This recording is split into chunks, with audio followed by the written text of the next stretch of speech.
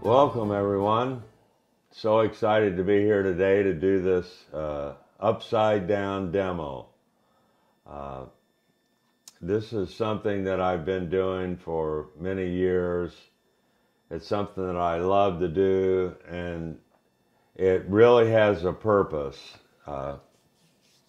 As Carolyn Anderson says, she thinks unfortunately too many artists are trapped into just painting things. Well, guess what? When you paint upside down, you trick your brain. And that's the whole goal. Your brain can't identify with things, and so it stops you from painting things. You're doing what you're supposed to be doing. Really, when you're outdoors plein air painting, you're painting shapes, mass, values, colors, and you're painting edges and doing all of that. You're really painting a non-objective painting because your brain doesn't identify stuff. It's amazing when you're painting right side up how your brain's going to tell you, well, you better make sure that that bow of that ship looks right. You know, you better make sure they know those are sails. You better make sure that's a buoy and they know what it is. Whatever. Your brain tries to make sure, because the brain thinks that's its duty to keep you in control. But actually the opposite is this. You're tricking your brain, and your brain can't attach to a thing, so it has to start working on what you're really trying to copy and accomplish. So what we've done here today, which is really exciting for me, I always do this when I do upside down. I have a black and white, and then I have a grid. Sometimes I have a grid, sometimes I won't. I just wing it and just sort of get it in the right places. The painting has a totally different feel. But nevertheless, they were never at that site anyway. They don't know what it looks like. And also, too, this is one of the great advantages of doing landscapes. Have so much more freedom to do landscapes than you do when you have to do portraits or figurative. Because when you do portraits and figuratives, boy, we got anatomy to deal with. And the anatomy, if you're going to try to be a halfway decent representational artist, you've got to get that anatomy right, or it doesn't work. Like, you can't have one eye down here, one over here, your nose up in your forehead. You know, that's the whole point about that. So when you do landscape, you really have a lot of wiggle room. That might be one of the reasons why landscape painting is so enormously populated. Because they don't have those restrictions and rules and regulations that you have to do when you do with the figure and or the face. So anyway, enough about that. But what I'm going to do here today is something that I haven't done with my upside down paintings in many, many years. Back in, when was it? Back in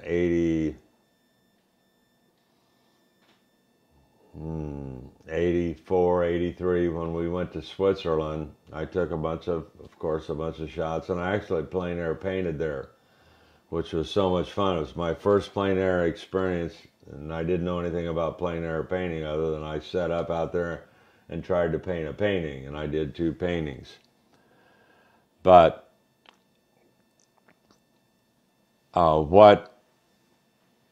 what I did was I did 2 8x10 upside down paintings, and I put a grid 1, 2, 3, 4, 5, 6, 7, 8, 9, 10, 11, 12. Divided it up into 12, actually, because it wasn't a square, it was a rectangle, so I had 12 little rectangles. And I started at the top, one across, then came to the next row, one across, then as I was doing, I was so excited I couldn't wait to turn that thing up right side up to see what it was looking like. But I said, no, the rules are You don't do that. You just do it and exercise your faith and see what's going to happen. And so I was so thrilled. I just couldn't wait when I got the last one done. I turned it right side up, and I was shocked at how the painting turned out. It turned out really great for me, even way back then, because I didn't know a lot about plein air painting, and I didn't know a lot about actually doing fine art. I was an illustrator for 30 years. So I got the message from the Lord this morning, hey, look, I think it'd be a great idea. Why don't you just do this grid by grid? I'll paint this section first. I'll go here. I'll go here. Then I'll go there, there, there, there, there, there, there, there, there. That's the plan. I might, for some reason, just skip and go to another one. Because the point is, I'm going to have to finish them all. Now, what will happen and can happen is, because you're painting section by section, and I've already thought about this with the sky, I thought I would just go ahead and do the whole sky because it's all the same value and get that done. But I thought, no, I'm not going to, because I'll have a sort of a sky pot mixed up, but I might tint it a little bit different in this rectangle and keep the value the same and tint it different over here. And then after I get through the whole thing and I come back, I can piece some things together. I can piece that together. So what I will have is a slight hue transition, but not a value shift, which will give that painting of the sky a very interesting effect. Instead of just painting one value and one color all the way across, I could translate from a cooler to not quite as cool to warmer in those hues. That would be a logical thing to do. Or maybe just wing it and just do whatever. So anyway, that's the whole thing about it. And I'm really excited to do this because I'm going to have so much fun, and I'm really counting on it. The painting's going to turn out and be very interesting. I want it to have a lot of an emotion and a lot of motion. These waves crashing and splashing up on the rocks and everything. It's going to be really a fun subject to paint. And I'm going to really do the marbleizing. If you can see down here in my, I'm using the help of an iPad because I can blow up this square here, is right here. And so this is kind of nice because I can assimilate the pieces of paint, and as you can see, the marbleizing and the striations of different things that are happening with the brush in there instead of just a flat color. And I'll show you in that how I dip into color and get that happening. What's really kind of exciting, and I've learned this from all the years of teaching, I've said to the students in many different classes, unfortunately, I tell them, your palette is much more interesting and exciting than your painting. And a lot of that was because they were just concerned about mixing paint and not trying to make anything out of that other than mixing paint. But the mixing of the paint homogenized and unified the color in the palette, and they had a lot of exciting things going on. It was a beautiful abstract, and their painting was a really boring, over-labored, realistic painting, which I had to help them with in that workshop. So those are some exciting things for me as an artist to do. And again, I'm not going to, this is just the starting place in this square. I'm not going to try to get it exact. That would be copying. Why put yourself in prison? It's not about copying, it's about creating. So I'll mimic this and mimic the values. And then the thing is, when we get to the point when I've covered up all the squares and we turn it right side up, then I can start. Your eyes don't lie. They will tell you what to do. They will tell me to do based on all the mileage that I've had in painting on what needs attention and what doesn't. And hopefully I'll be diligent in doing that. So that's what we're going to try to accomplish. And that's the way we're going to do it. That's the way we're going to roll.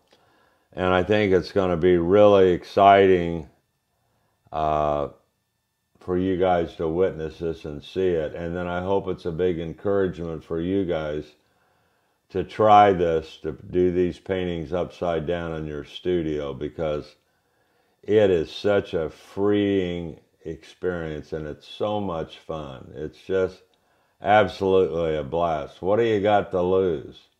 Go for it. Okay, let's start with the paint. I use my good buddy Michael Harding. His paint is phenomenal. It's like butter. It works well. It works well with any medium you're going to want to try to use it with. He told me, I met him at Eric's Plein Air Convention out of Monterey.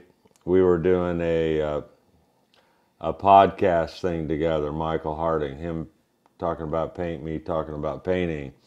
And then after he finished, he said, I want you to try my paint. He said, it will literally change your life. And I thought, oh boy, here we go. I've heard that again. But he was right. I did 2 demos there with his paint and fell in love with it. So we're going to be using Prussian blue today, naphtha red, Michael Harding's, cadmium lemon yellow, and I use Winsor Newton Griffith alkyds. Michael Harding has this stuff as well too, but I've just been using this for years and years. I just keep doing it. And then lamp black for my convenience color. What I'm basically doing is I went to the triune, I call it the triune palette, because it simplifies everything, and I'm just amazed at how the colors homogenize better. The colors are unified. It just keeps your painting really united. You know, it's pretty hard to make a mistake with a 3-color palette. And again, I just use black, especially in here for the demos, because it's my convenience color, meaning I can gray down the chromas in any of the 3 other colors, yellow, blue, or red. I can gray them down with the black. Actually, black and yellow make a really beautiful green, a different green than your Prussian blue and yellow make. That'll be a much stronger, powerful. So that's that. The brushes are my wonderful friend Rosemary and Simi, Rosemary Brush Company. And of course, the Mundy mops. This brush is the most, in my opinion, is the most versatile brush you can ever get and paint with, because it's a lay-in brush par excellence, especially with a little Neil McGilt to thin your paint down just a tad. Great lay-in brush, a great brush to actually make strokes that count when you're further along in your painting, and it's a great edge, an enormous edge brush, because you can come between the 2 lines and you can hit that, clean your brush and hit that and soften it. You can actually create a hard edge with, even as clumsy as this brush looks, you can create a hard edge with it. and get a straight edge with it too. And then of course this is my standby, and I love this brush. It's Rosemary's Badger Fan Series number 37. It's the largest fan brush she makes, but look how thick. Here's my finger. It's as thick as my finger, and it really works wonderful. You take when you're painting, you want to stay out of the Gamsol. I'll show you here, like with Kleenex, you just, after you use it, you can do this and get most of the paint out of there, and then you're ready to do it again when you're doing the painting. Now, when you're going to clean it, it's a different story. You only want to stick this into your Gamsol container, just the top area, because that's the only place where the paint is. Keep the Gamsol off of this area. You don't want it near the ferrule, which is this metal thing that holds the bristles and the hairs in there. You don't want to get it in there, because that Gamsol will get in there, it'll start dissolving the glue, and pretty soon you'll have clumps of this falling out, and you'll ruin your brush. Here's my mirror.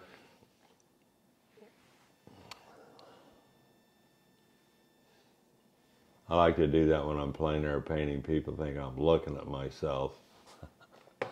But really, mirrors are essential. Why? Because you're painting at such a rapid rate that it's very hard for you to be objective.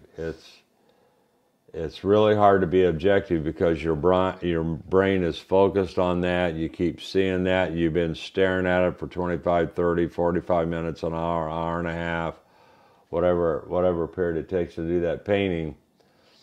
And the objectivity falls way away because you're mesmerized by exactly what you're seeing, and you can't see anything else. And you certainly don't see the problems, a lot of problems that you will find out you can have in your composition when you turn around and look at it in reverse. It's tricking your brain. It's like what I'm doing with the grid and painting upside down. I'm tricking my brain, which is a good thing. And same thing with the mirror. Your mirror sees it for the first time in a total reverse.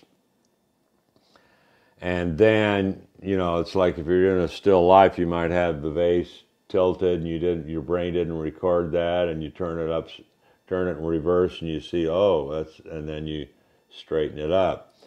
It might be passages that stand out that aren't working for your painting that you didn't notice. I've got a big rolling mirror, but for this shoot and everything, because of all the equipment that we've got here in my studio, I'm just going to do the hand mirror like I do. This is, it's called a paint shaper, and actually it's a squeegee. Look at that. See how flexible that is? It's really wonderful, and sometimes you want to go in there and you want to either scrape something back. You can do that with your palette knife for this, or you can push it forward.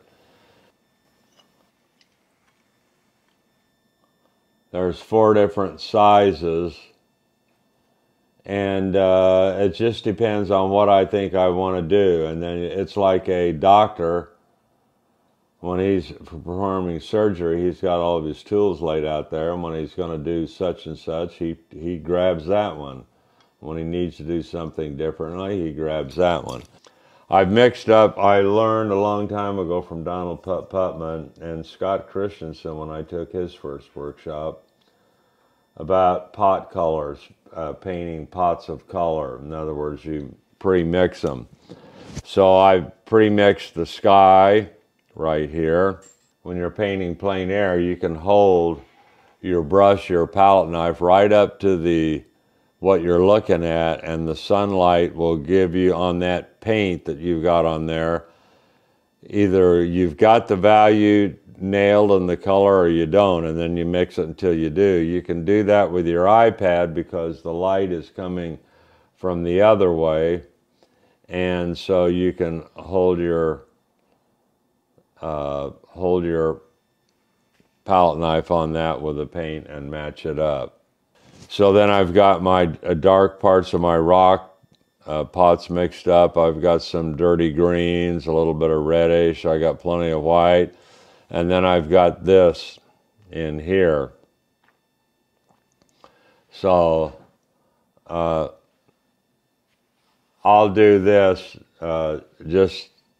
I'm not going to start the painting, but I'll do this. I'll show you. So you dip in, you know, your pot color. You dip into that. You dip into that. And then look what happens. Of course, it wouldn't work.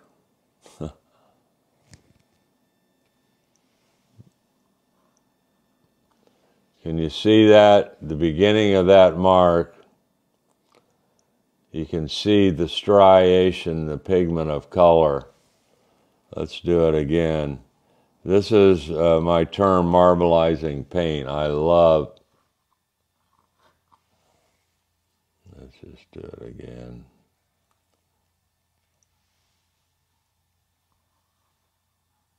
Yeah, there's a good example. Look at that.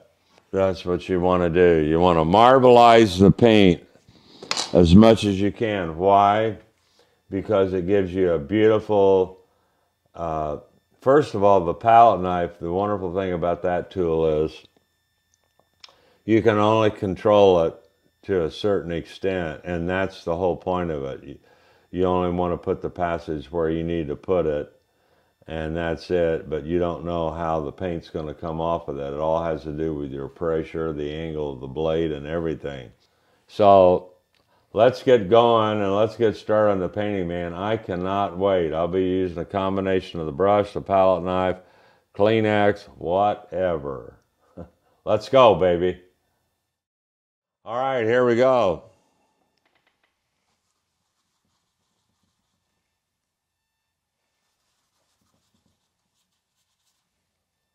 Just get her done.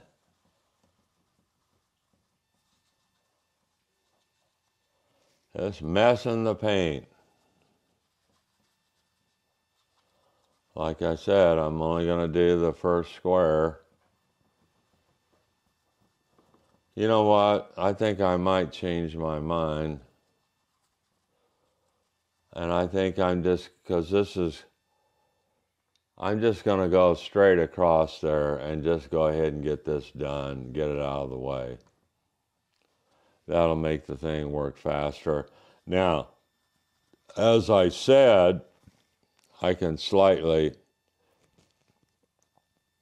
change the hue, which I just did. See how it's warmer? But it's the same value. So let's see. The light is coming as I'm looking upside down. It's a little bit more like kind of a top light, so it won't make that much difference. What I'll do is I'll take this and I'm gonna take it into a more of a, whoa, I got a little carried away.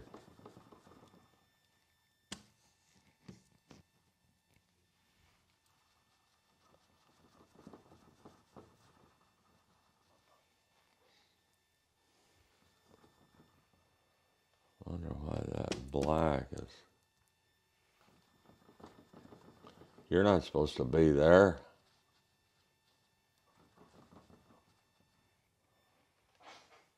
Why that really warmed up. Let's see what happens.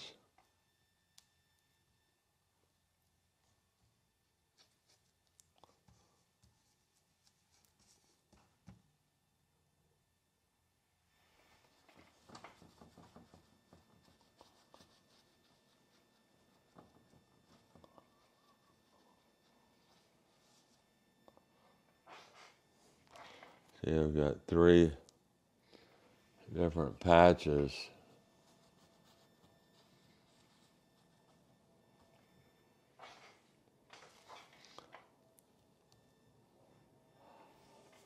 So this is a good thing because what you need sometimes is you don't need a value shift.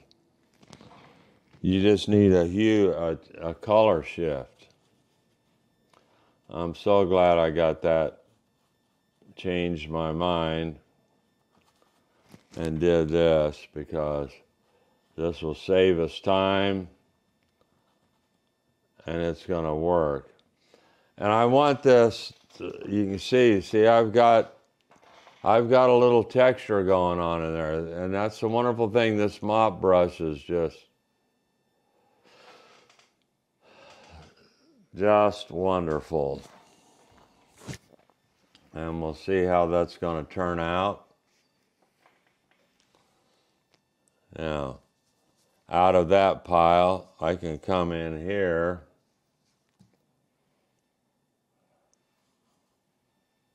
and get the water.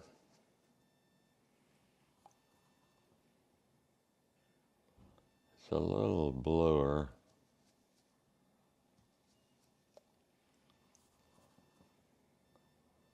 And it's a little too dark.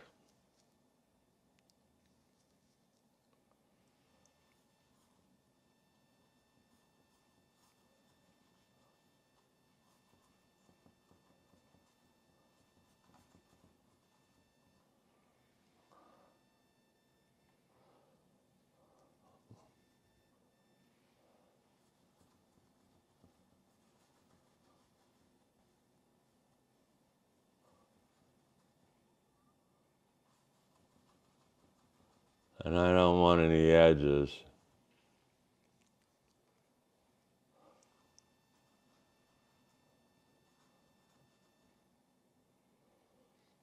A little greener.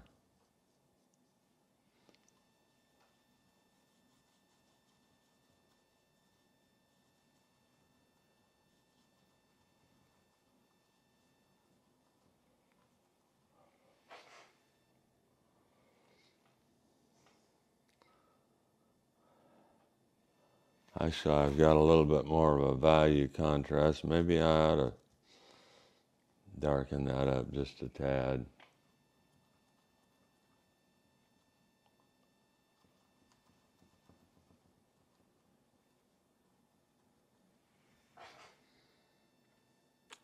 You know what I'm going to do? I'm going to do the same thing that I did with the sky to make this water have a continuity. I'm just going to do that across there.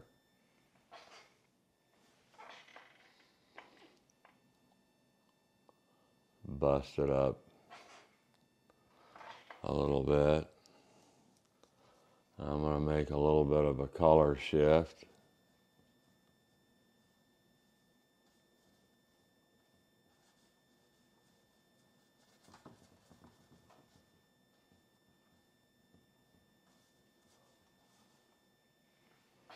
Well, I'm going to have 1/6 of the painting done in 5 minutes.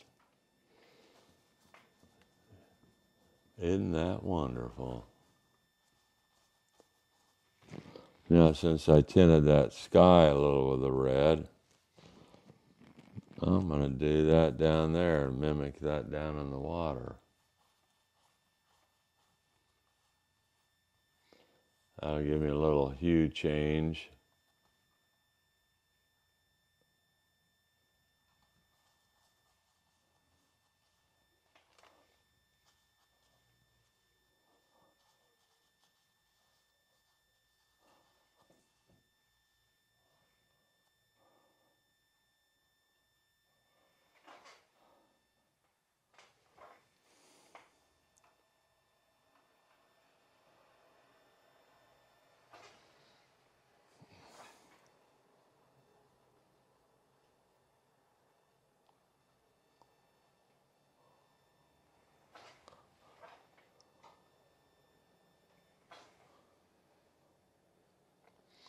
That line being changed and not repeated to give it a different rhythm is going to be really nice in the overall.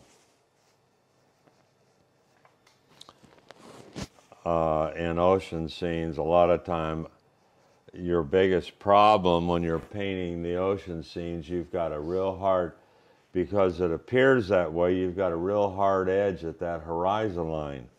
Well, the problem with that is you can't get away from it. And then that is really dictating to your eye how you're looking at that thing, and it's taken away. Even though the values are close, if you have a straight hard line there, that painting is going to have a whole different feel. So it's better to lose that edge like that.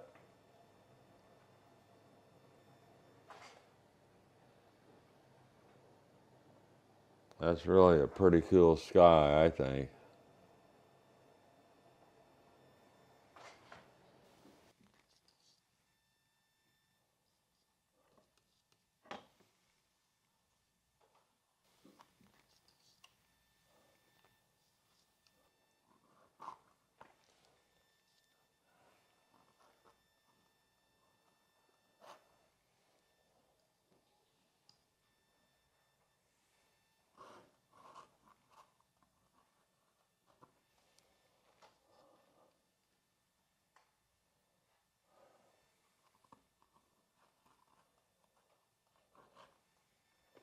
That was kind of a nice stroke. I don't want to get too much chroma though going.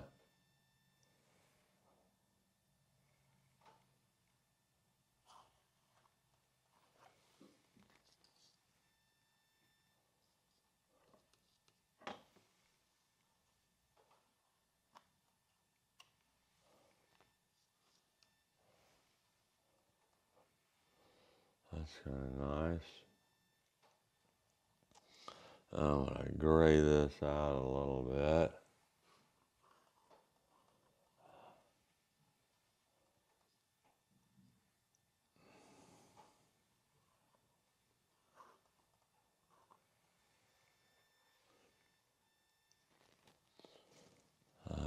Go back in here with a little green.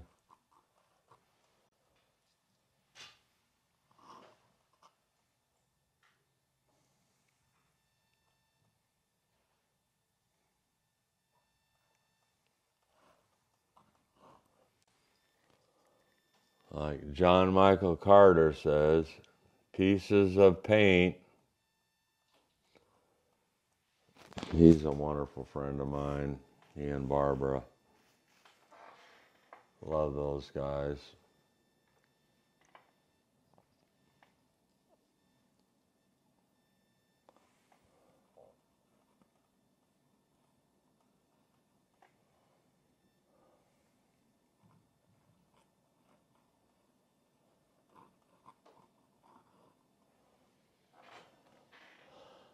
And what's wonderful about painting this way, you know that when you turn it right side up, if things aren't working the way that you want them, then, you know, you fix it.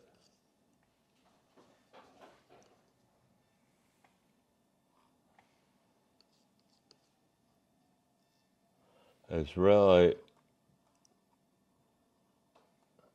nothing more than playing in paint.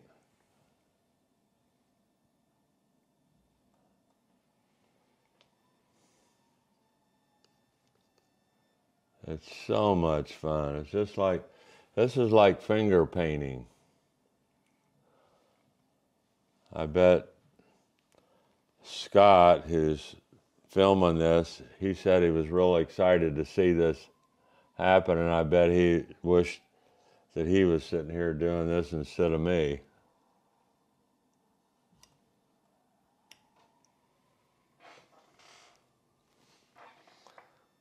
Just piecing things together. Let's see, I'll go in here with, I'll do this a little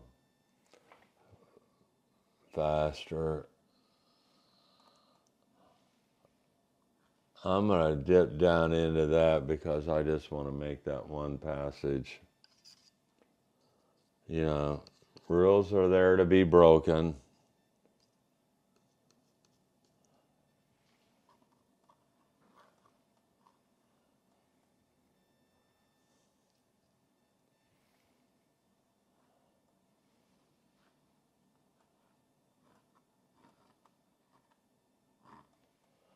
You're literally just putting pieces of paint together.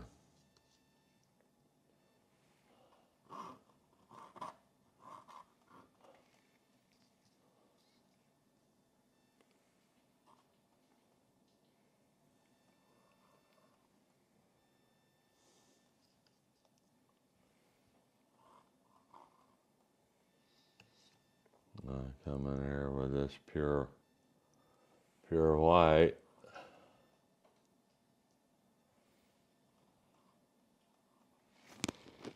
Clean my brush.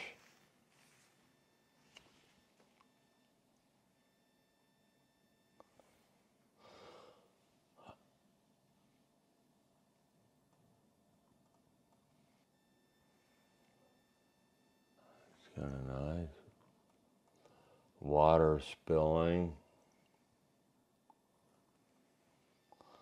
That was a neat move.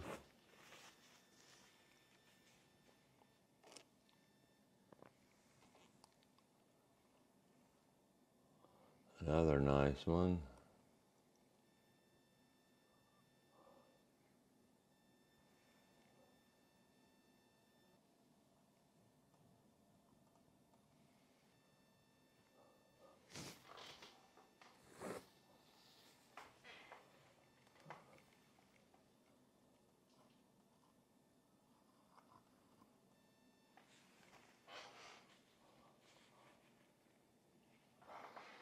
Then I've got some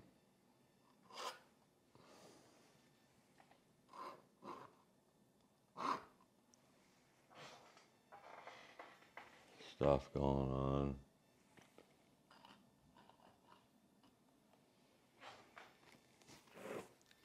Look at that nice little abstract. Okay, now, guess what, baby? We're in number 2. So I look at that for a minute, see what I've done. I've taken that out a little bit more towards the greens and some of the browns in there. So I just can't tell you how much fun this is doing this.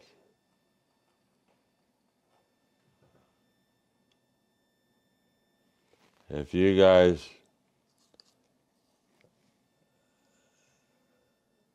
you don't know what you're missing.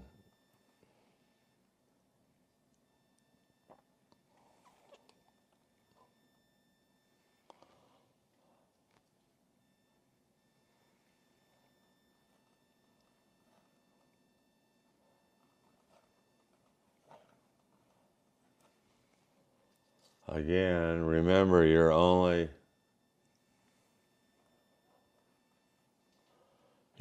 trying to duplicate and get an impression of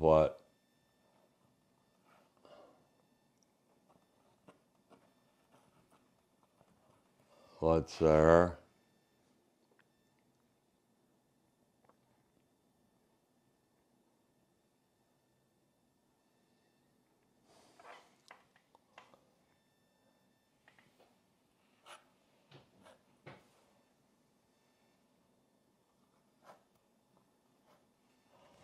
And then we just connect that up.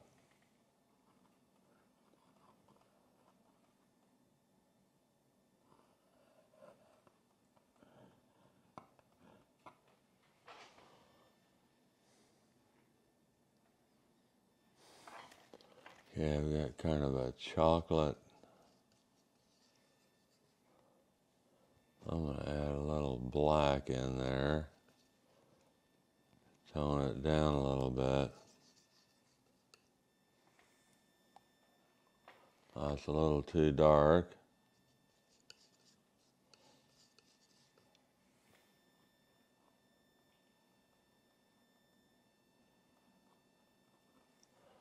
It's so good to have all these aids. This big thing to look at, and then this, which was from the original painting. Sometimes, you know, if you're going to paint photorealistic, then you can get trapped into trying to duplicate that. I don't care about duplicating that. I want that shape is what I want. And then this gets really busy in here. So, and I'm going to simplify this big mass and shape when I get to that.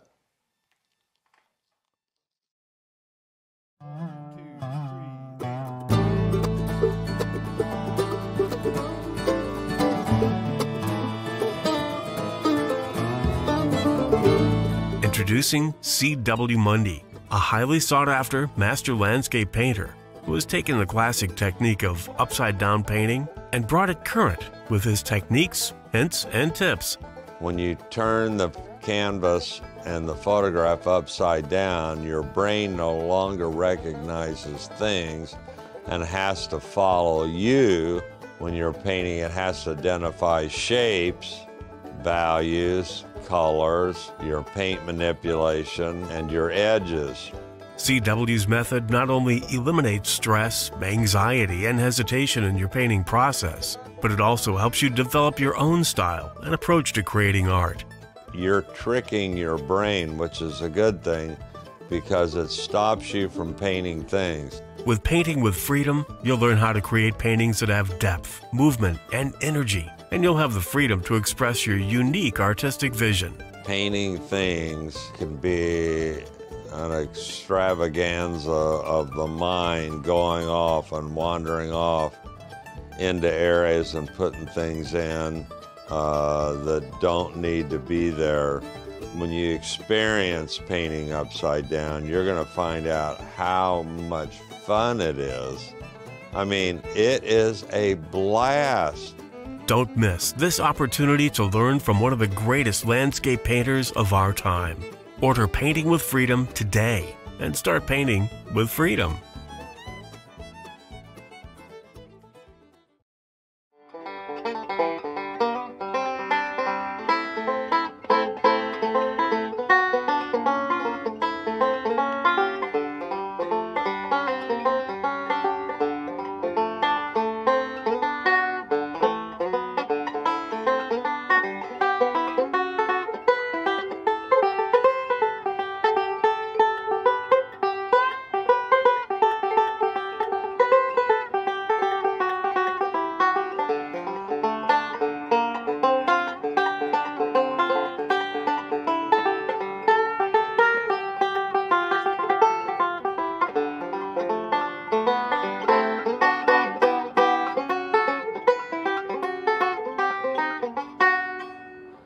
You know,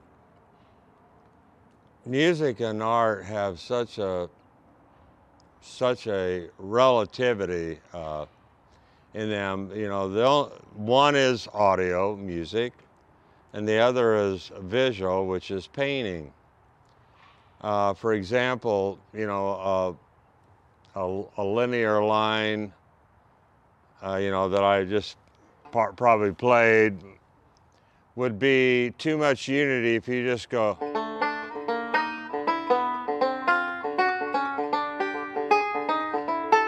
Okay, which could be a fairly good jazz line that you might be able to use.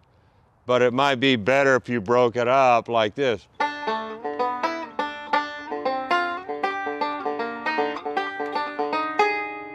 All right.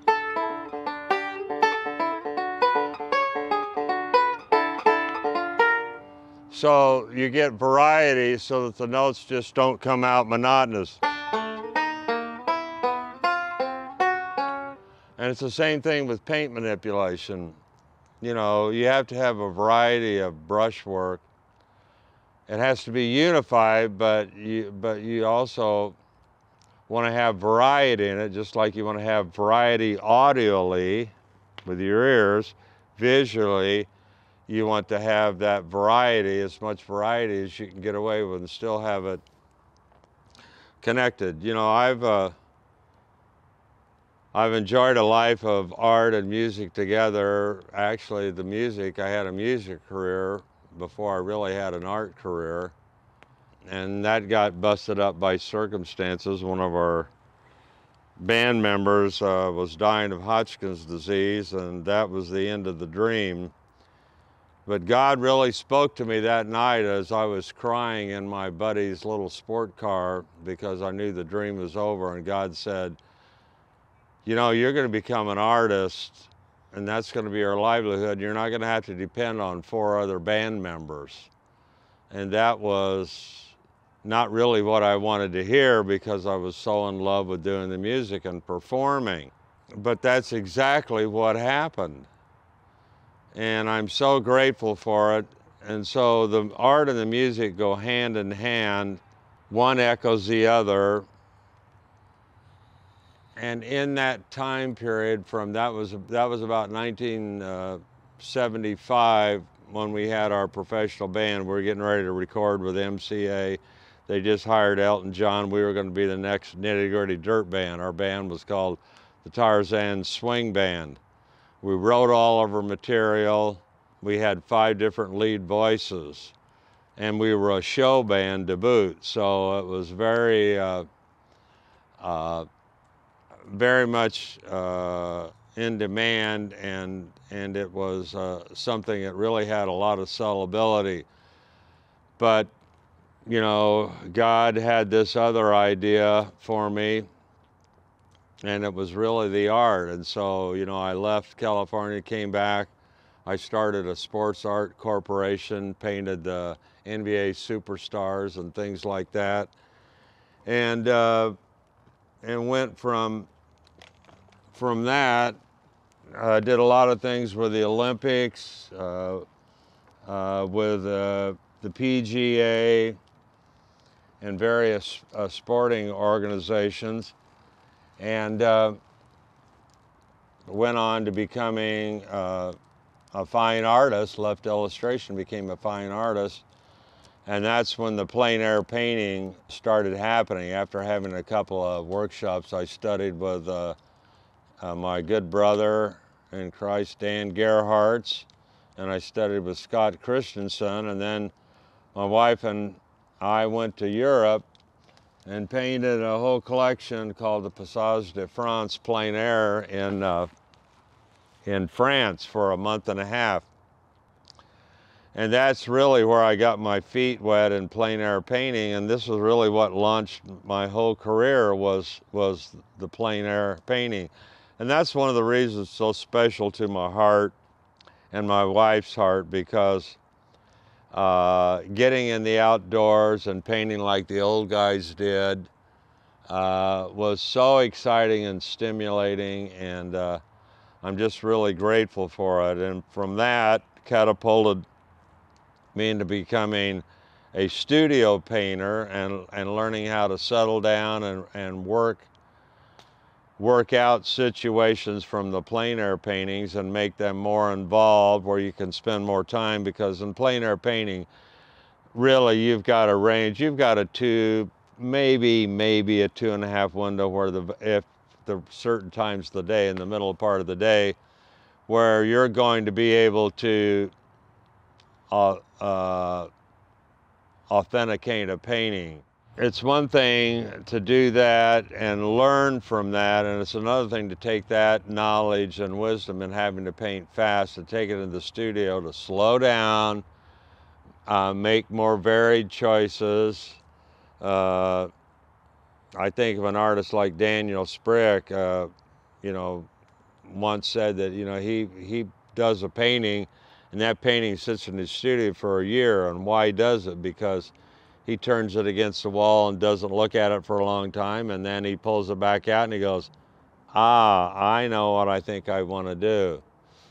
And my good brother Dan McCall and his son Danny and John do the same thing in their studio. They've got a stack of paintings, a stack of 80, a stack of 30, a stack of 14, a stack of 47.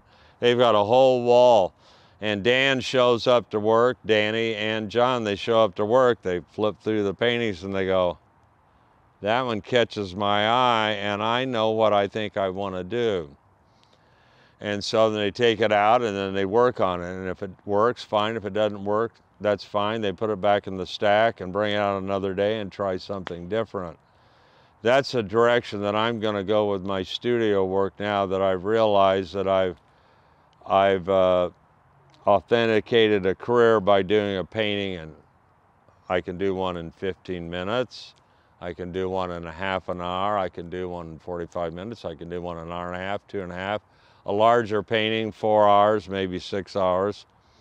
But I do it, and I do it to bring it to completion, and then you can take the piggy to market. And that's been fine, and it's served me well for over the years. But now what I think I want to do is to start out, get starts on 5 or 6 canvases, maybe 10 canvases, only a start, come back and then let the painting tell me what to do.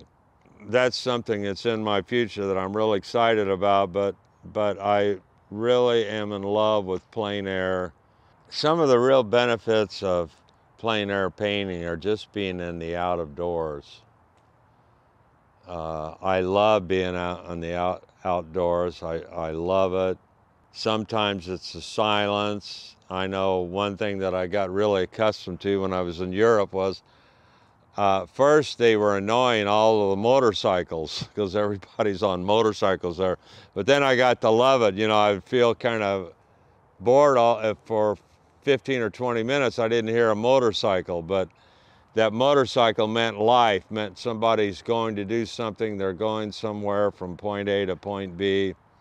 It doesn't bother me. It's kind of like white noise that's in the background that reminds me that I'm outside. And then sometimes, you know, you hear the birds chirping early in the morning, those kind of things. You have so much different lighting that's going on outdoors. You've got overcast, where you can paint. If you've got a big globe of cloud cover over, you can paint, you know, for hours upon hours, because the light's not going to change that much. And then you've got times that are interesting where you've got 15 seconds of sunlight, and then you've got 30 seconds of cloud cover. So you learn to make the decision. I'm gonna, you know, I'm painting outdoors here, and I'm painting with the sunlight. So only time that I can really draw the values and pull value is when the sunlight is out there. You can't paint the painting in cloud cover and full sunlight at the same time. And so you learn these things. I think plein air painting is such a great teaching situation for all artists. And I think it's a very, very immense, important part in learning to paint from life outdoors, and learning how to enjoy that instead of it being so uncontrollable that you know, you're freaked out. But the more mileage you have in doing that, the better off you can articulate.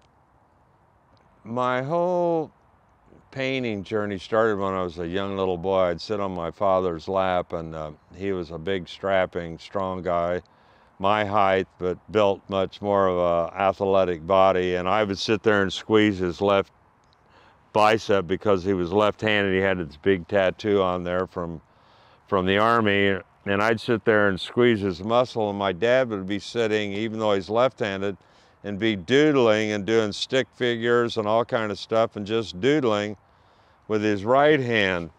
And so, like any young son would want to do, you know, we always want to emulate our parents. So that was what really got me started. So I started doodling, and that was the beginning of my art career. On the music side, my grandmother played for the silent movies in Indianapolis, downtown at the Circle Theater, one of the most important theaters in Indianapolis, and then the Irvington Theater, and she played ragtime piano and stuff like that to back up for the silent movies. And so when I went over to her house, their home, when I was real little, my grandma would walk up to her stand-up piano there against the wall, and she'd start playing, and she'd start playing me that ragtime. And to this day, I couldn't figure out how she knew at that young age, because I was probably only four or five.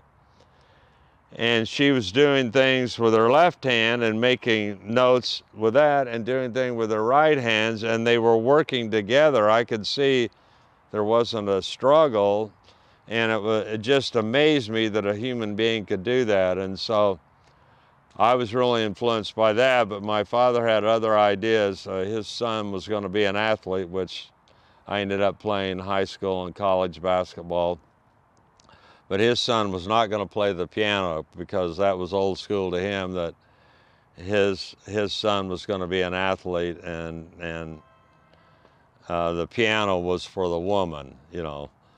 But my grandmother had other ideas, and she bought me my first Arthur Godfrey ukulele. And so I got to thumping around on that, learning chords, and I played that. And then it wasn't long after that, my father bought me my first 4-string tenor guitar, which was strung like the ukulele, but a bigger sound, a longer neck. And so I started doing that, and then that graduated into my father bought me my first 12-string guitar. I wanted that because the Byrds, you know, back in the 60s, back when I was in college, the 12-string was really popular. Then I got a 6-string, and then my father ended up buying me my first 5-string banjo. So the art and the music came at different times, but sort of symbiotic in that one would lead, the other would happen, and the other would get back to that. And that's always been my life, bouncing back and forth. And actually, it's a wonderful rest thing to you know, now be paint for 2 or 3 hours, and then you're done, you cleaned up, and you come back, and then I get out the 5-string and play with it. I've said many times, one of my quotes is, I'm just a child trapped in an adult body. I just want to see what I can get away with. And that's my attitude. As long as it's moral, that's my attitude, and I always want to keep that attitude. I just turned 77 November 1st, and if the Lord gives me a longer life, that always, I want to have that heart of a child, that investigative, you know, when a child's young, he doesn't know anything about anything, and everything is a new experience. And that's the way it should be for an artist as they continue on their art journey or their music journey. You've got to go out on the branch to the left or the right and get out of your sweet spot and be challenged with things, and it breaks off the dead branches and brings on new life, and it's really exciting. So the art and the music career has been developed out of time put in musically and painting artistically.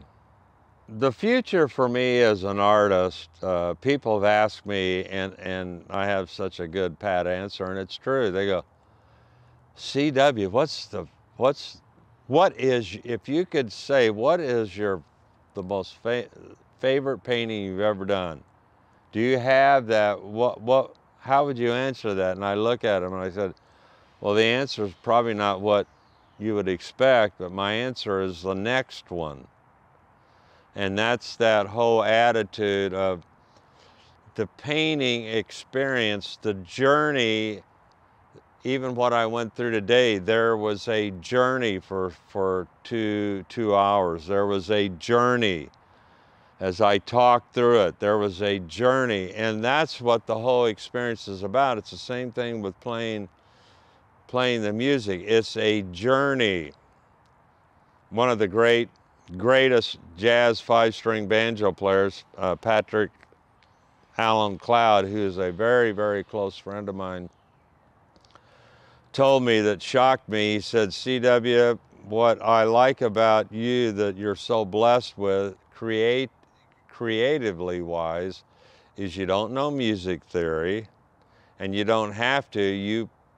You poke and pick and do this and that, and then you come up finding sounds that will work together, and that's how you've created. And he said, what a great thing is to stumble on to majestic phrases that can come off of your banjo instead of having to get it by a process of theory. That whole discovery thing is a big part of my life, and that's what my future is in painting. It's the discovery factor and the journey of going out on a limb. I don't want to repeat the same things over and over and over, and I haven't in my career. I paint the big three: still lifes, figurative, and landscapes. And I paint a series of those, the pen is empty, I move on to the next. Then I move on to the next, and then I come back to the first. So it's just a natural evolution over a period of time, and that's what keeps you fresh. Some people I know aren't wired that way. They don't want to go on an adventure because they're in love with what they've done for 20 years. And that's fine and dandy for them. Hallelujah. I'm glad that they're excited in what they do. But for me, it's all about the adventure, and the adventure that I can find enraptured in, enveloped in, going off on tangents. I think one of the things that is very important advice that I would give to artists that want to experience growth in that is, first of all, you need to paint from your heart. You don't need a gallery telling you, well, you know, those paintings, those red roses sold, you know, bam, just like that. Can you do me 2 or 3 more? You need to stay away from those kind of galleries and those situations. You need to paint what's coming out from inside and get it out on your canvas. I can remember when I was much younger, I was really afraid. When I say much younger, I'm 77, but back in the, you know, when I was in my 40s, I was really afraid to make myself transparent to an audience because I really didn't know if what I was going to share with them was going to be right based on art history or be right or whatever. I was really afraid, but the more that I dealt in with it, I became much braver. So it all has to come from me. My spiritual connection with my Lord and Savior is everything. That's the starting point for me, and it's been that a long way since 1985. And so you've got to be true to what's inside you, and those things will have voices. Those pictorial images that you see, you might be browsing through an art book and then bam, something trips your trigger. Well, there's a reason why it is. It's pulling your heartstrings, and you need to pay attention to that. And so you might want to follow those things. Don't let everybody else tell you what to do. You tell everybody else what you're going to do, then you do it, and then you can tell them why you did it. I'm so grateful to be able to do this part of a little interview, because this is one of the greatest blessings we've had at this wonderful home my wife Rebecca and I have. Is we had our landscape guy build us this fire pit, and my wife and I spend several evenings out here, and it's just human nature. The fire has, in a controlled fashion like this, has a very mesmerizing and a peaceful thing. It's hot and it's warm, but it's not dangerous, and I love being out here. Again, it's like plein air painting. In fact, I've done plein air painting of fire pit. So I really love being out here, outdoors, and being around a nice campfire.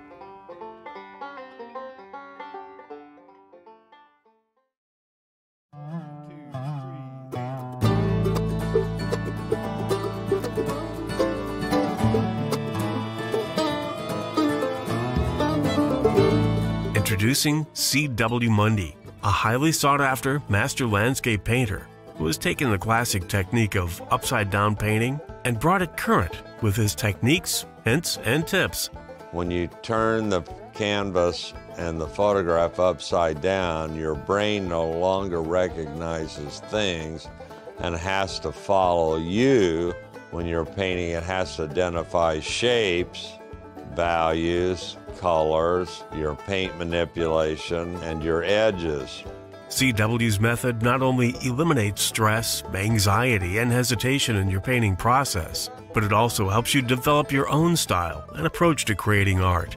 You're tricking your brain, which is a good thing because it stops you from painting things. With Painting with Freedom, you'll learn how to create paintings that have depth, movement, and energy, and you'll have the freedom to express your unique artistic vision.